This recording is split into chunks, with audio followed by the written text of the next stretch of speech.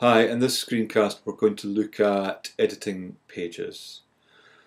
Now, I think you did ask me to use the translations page as an example for this, and there was a slight problem with that because it's locked. So I thought I'd just tell you what to do if you ever see that. The system has an underlying mechanism for preventing two people from editing the same page at once. So it puts in this little lock. Sometimes the lock, by mistake, stays on after somebody has stopped editing the page, and if that's the case, that person needs to log out in order to clear all the locks. So if you ever see it and you need to edit the page, what you need to do is to get, in this case, Larissa to log in and log back out again. That's the sort of thing that can happen if you, for example, if you're editing a page and you close the browser without logging out first. That's the sort of time it can happen.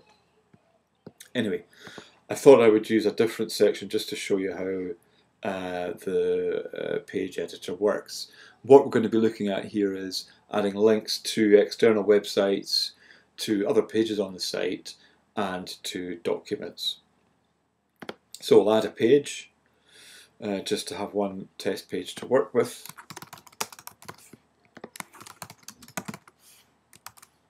So I'll just insert a bit of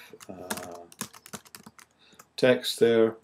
So link to external website.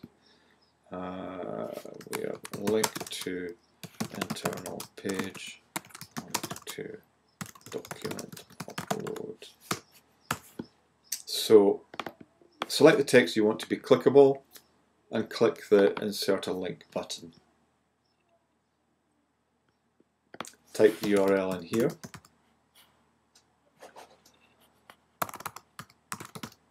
Whatever it is that you want, and you can have the tooltip hover text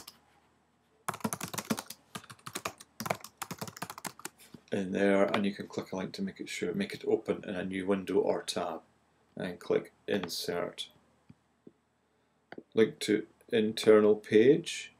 It's the same method. Select the text. You've got to highlight the text first.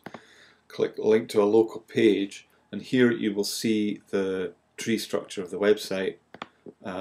Select, find the page that you want, and click it, and that automatically inserts a tooltip.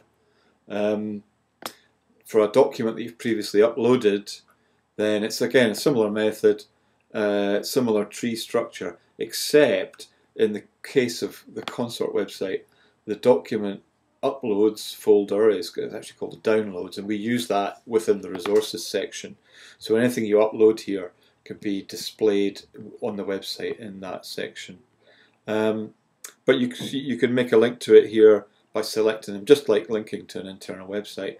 If you want to upload a new document, you click here and browse from your computer.